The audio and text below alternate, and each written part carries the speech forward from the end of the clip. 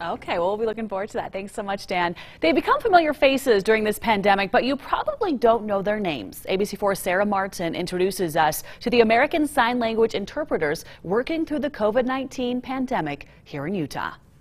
They're unsung heroes during this crisis, interpreting for a community that's forgotten far too often. Our ASL team here in Utah is special because it's made up of both hearing and deaf interpreters. I think that one of the hardest things for me in Trenton has been our wardrobe. Our wardrobe is not made for this much TV. Trenton Marsh and Clay Anderson have worked together and advocated for ASL interpretation for years. Trenton is deaf and Clay is hearing. Jennifer Harvey interpreted for both of them during our interview. She's also on the team.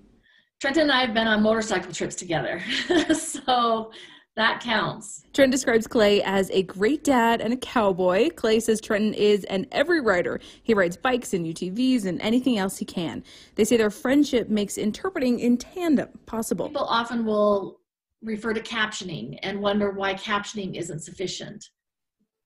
My response to that, and to you as well, would be, have you ever tried to just follow something fully by captioning? Not everything is captioned, and they say it's rarely captioned accurately. And then in emergency communication, those things are urgent, and the information needs to get out often, and it doesn't reach to the deaf and hard of hearing community through captions until much later. Another thing to think about is the language barrier. Many people in the deaf community are not proficient in English because it's a second language for them.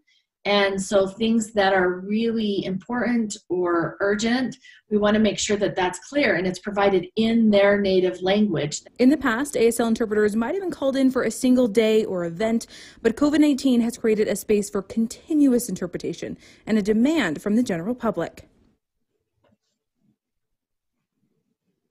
It does come with a sense of accomplishment, that we've done the right things, that we've reached out to the right people, and it's really amazing.